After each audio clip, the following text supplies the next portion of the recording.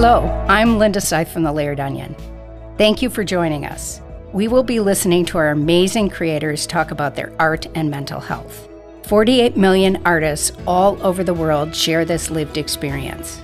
The Layered Onion was formed to create a supportive community, allowing the creators to focus on their art, bringing their work from the shadows to receive the recognition and opportunities they deserve.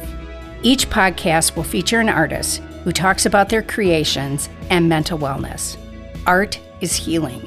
We hope these discussions will inspire you to appreciate the stories behind the creations and, more importantly, inspire your inner creator. Together, we can tackle the stigma surrounding mental health.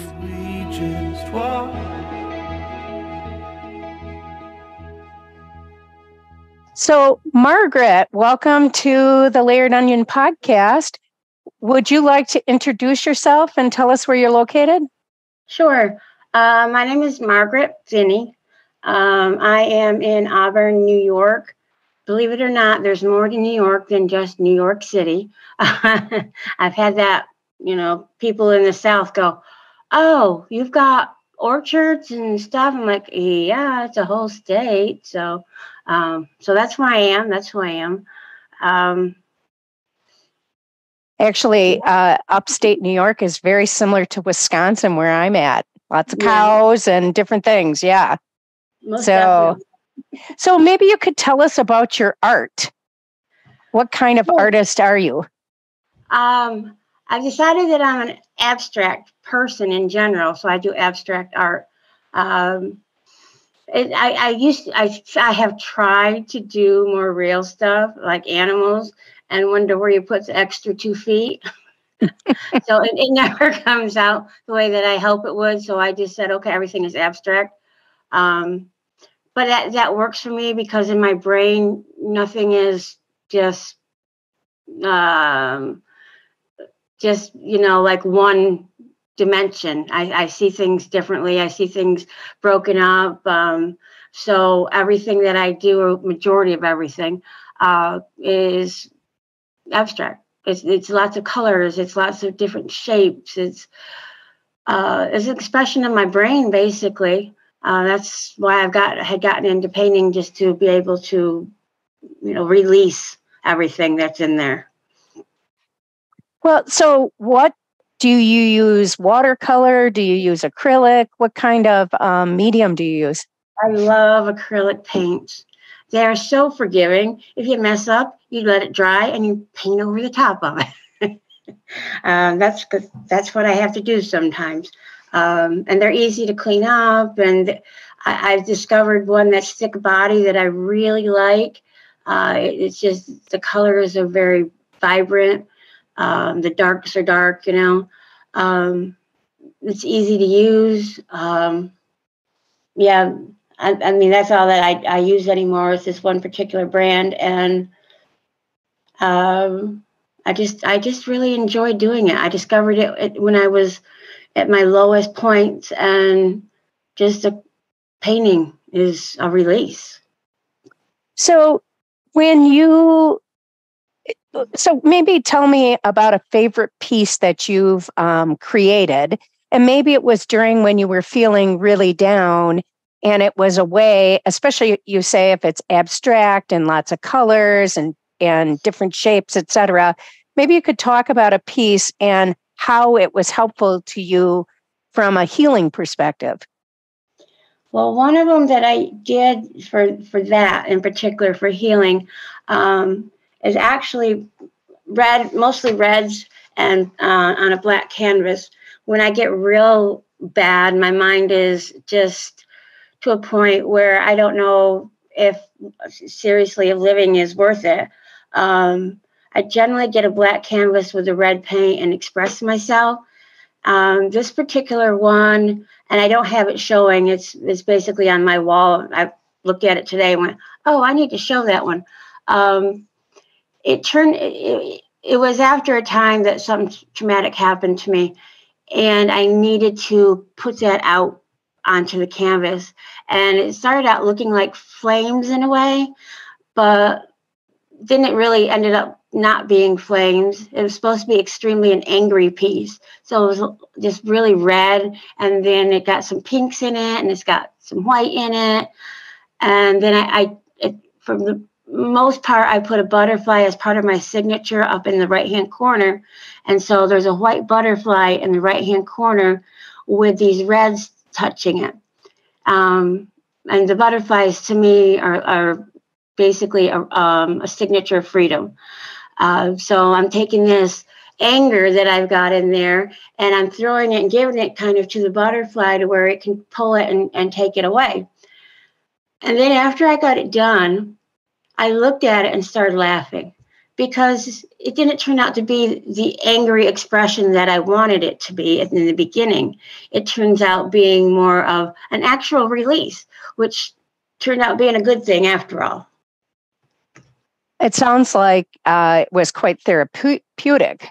Mm-hmm. Yeah, there is something about red and the fact that you can go from, the palest pink to the fieriest orange red, and the emotions in that range are quite they're dramatic, right? Yeah, I had done one a lot of times when I'm like that too. I'll do stuff that's very intricate so I can really focus. And I had done one previous to that. It's been many years, yeah. And it's just a lot of red lines on the black canvas. And one of my friends said, it looks like arteries. And I'm like, okay, everybody interprets it. However, I didn't really interpret it any way other than getting out what I needed to get out. And then I went to photograph it and was standing back from it a ways and looked and saw a head design in the middle of it. And that really messed me up. And I had to give the painting away, because that was what I was trying to get away from when I was painting, was this particular image. So I was like, can't have it in my house no more. Get rid of it. So, but that's what I do is, everything that I paint is really expressive of, whatever's going on in my brain at that particular moment. So how did you find painting? What drew you to it? Well, I ended up in a social group for people with mental health issues. My brother encouraged me, thank goodness. I'm very appreciative of that. And I'm very withdrawn. I don't want people around me. I don't want to be touched. And so I was having a really hard time even there. And somebody said, oh, there's a room that you can, do art in. I was like, okay, let me go in there, because there's no one else in there. And picked up a paintbrush and some paint and just started, messing around with it and expressing myself. And I'm like, this is really cool. And so every time I went back, that's what I did. And I really enjoyed it. But I didn't have any at home. I didn't think anything about it. And I had to go to classes as well to help me through. And during that time, I was drawing with markers, okay? So a friend of mine saw those, thought they were incredible. Why don't you, what else do you want to do? And I'm like, I really enjoy the painting. And so he provided me with the funding to get an art table, to get my paints and canvases and stuff like that. And I sat down and would just paint. And there were quite a few that he'd seen. And he's a professional photographer and really enjoyed them. And he's like, when are you going to paint one for me? So that made me feel good that I had somebody like that. And then I just use it and kept using it. And now it's like I don't paint as often as I ought to, because I know it makes me feel good. But when I do paint, that's why I paint. It makes me feel good.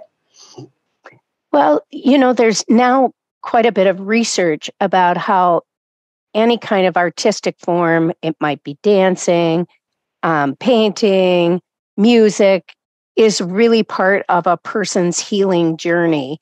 And previous, I think people saw a tie, but now there's actual research that shows that tie between the two.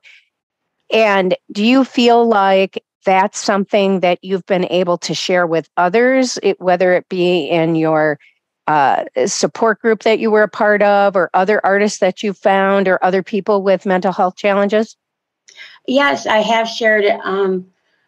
Back in, I think 2015, I was handed the reins to a nonprofit group called Peers in Cuba County here in my area, and was able to do a lot of different things. And that was one of the things that I would do, was go out when they were holding classes, and I would go out in the common area or whatever and talk about people and their artwork and things like that. I actually taught a few classes showing people, different ways to express themselves, that you don't have to be, the kind of artist that people think that everything's so perfect and detailed and whatever, but by just drawing or doodling or any of that kind of thing, to express what you're feeling, can, share it out. I had what else was it? Can't say it was a conference, but it was something similar, and was talking again about my artwork.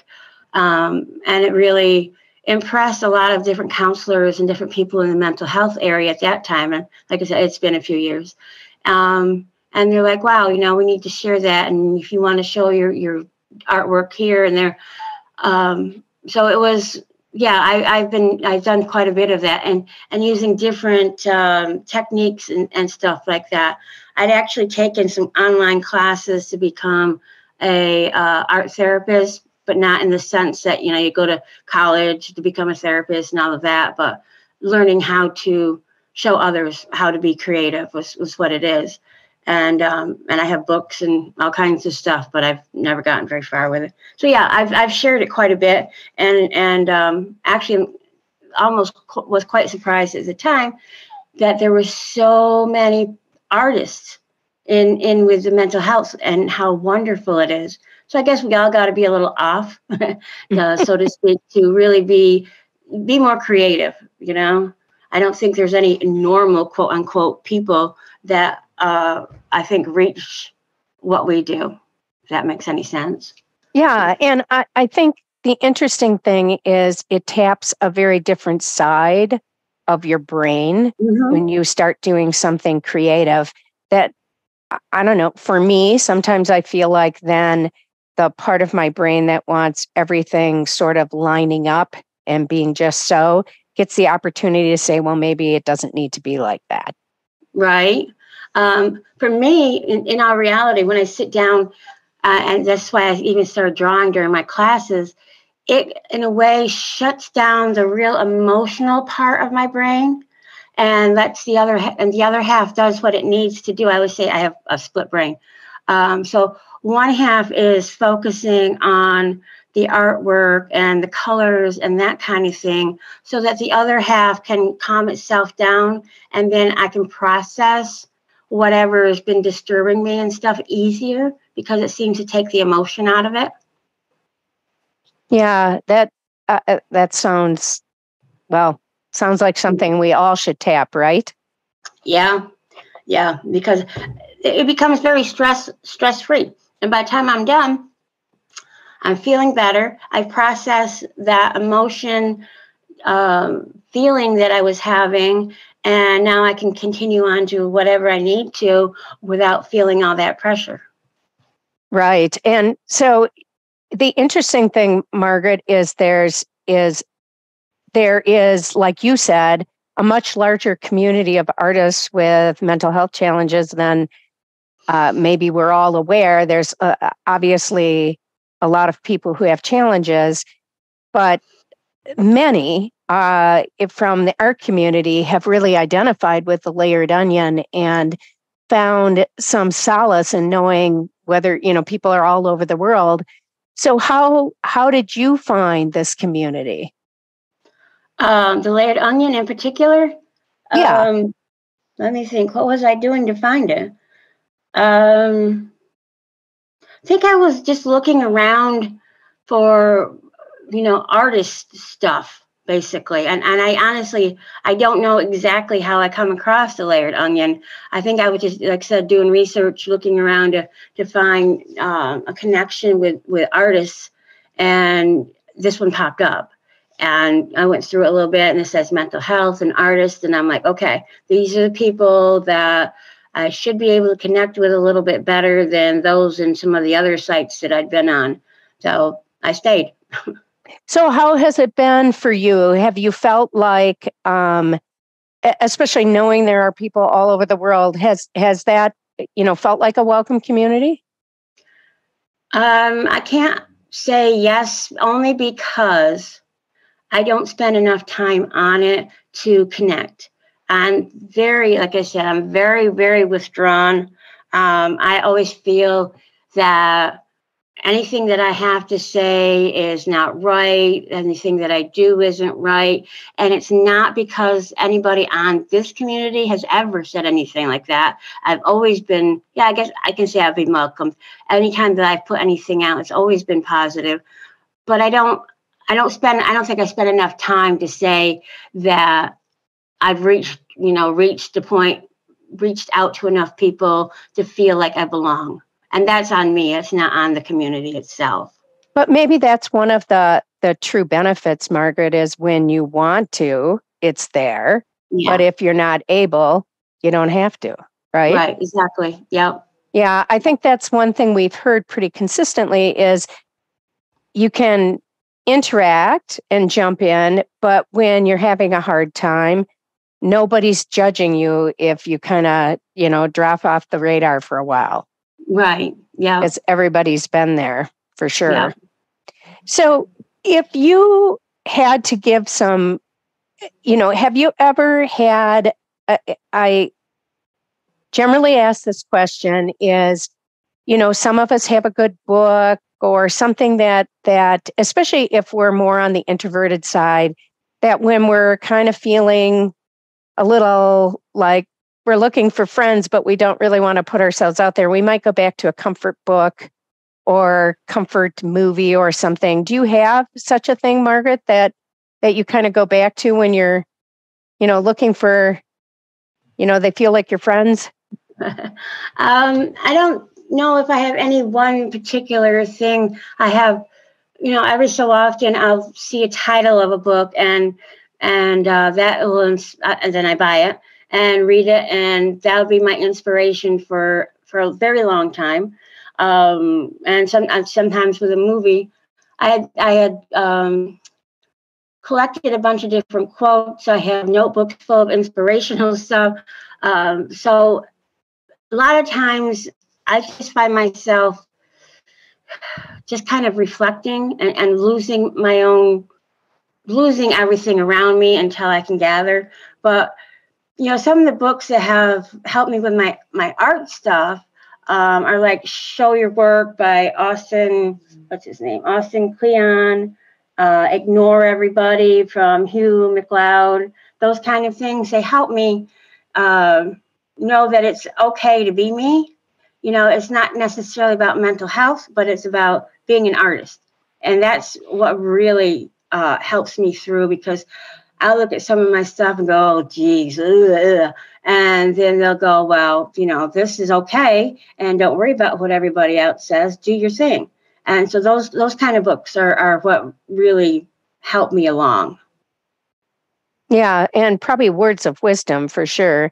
So if you were, So if you were going to give some words of wisdom to other artists, and it sounds like you have through workshops, et cetera, that have mental health challenges, what are the major things you share with them? Be yourself. There's no perfect anything. It's okay to look at something and think that you've made a mistake, but don't throw it away. Put it off to the side, look at it tomorrow. Don't listen to everybody around you. Not everybody's going to like what you do. So basically do for yourself. Fix it to where you like it, and then put it on your own wall, because people are people. They're going to like what they like and not like what they don't like. And you don't have to worry about that. Just be you and do you. And I've heard that from a lot of the folks we've interviewed is really be true to yourself. And I think it's difficult. It is. I said, I spend time I was, and I've gotten so much better about it, but it was like, okay, I got to tidy this up just so when somebody looks at it, they don't see that little tiny mistake. And then I've gotten, you know what? They're not going to know that it's a mistake because it's part of your painting. So you're the only one that sees it as a quote unquote mistake. Leave it alone because nobody else is known to know that.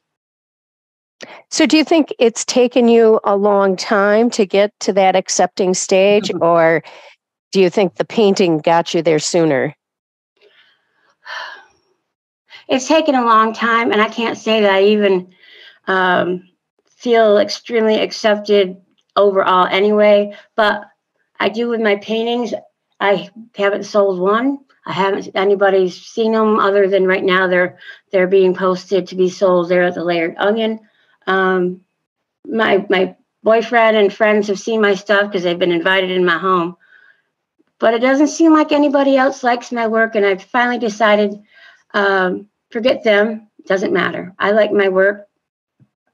And other than that, as a person,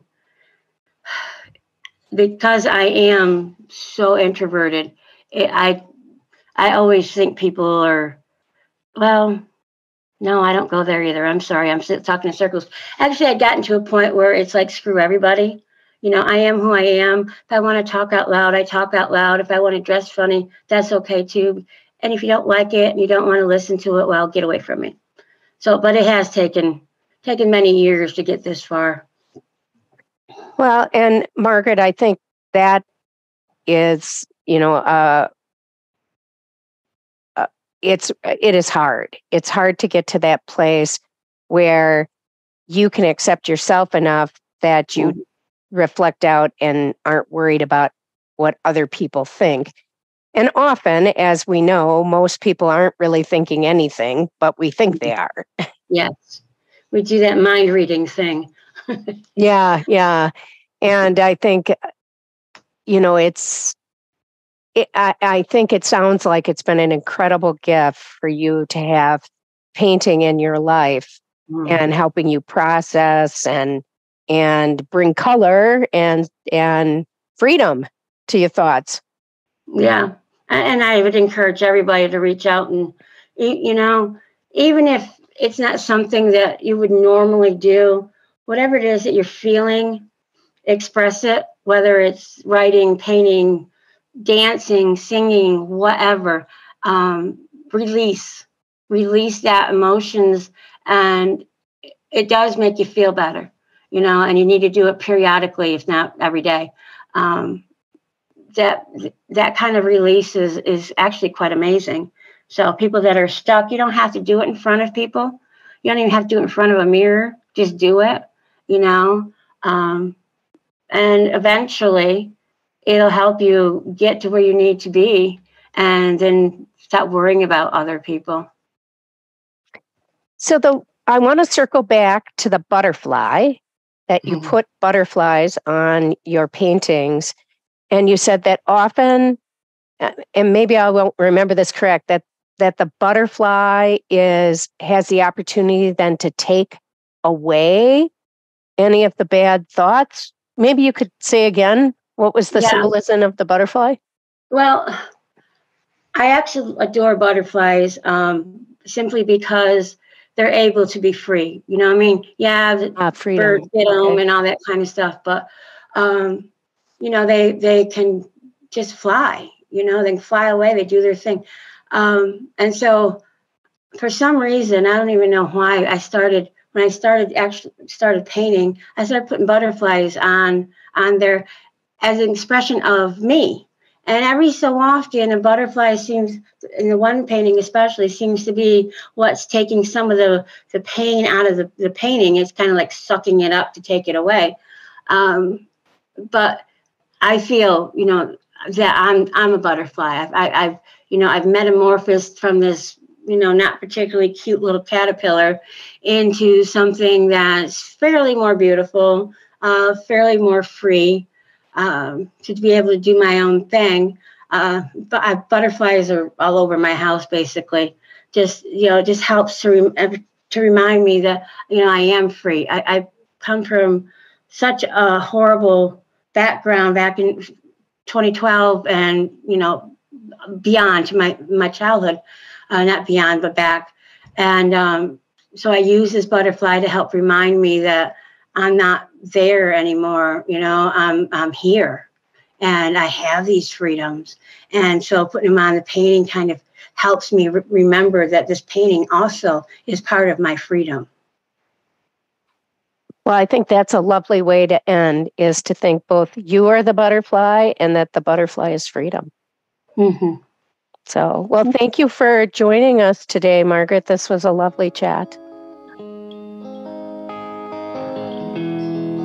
Thank you for joining us today.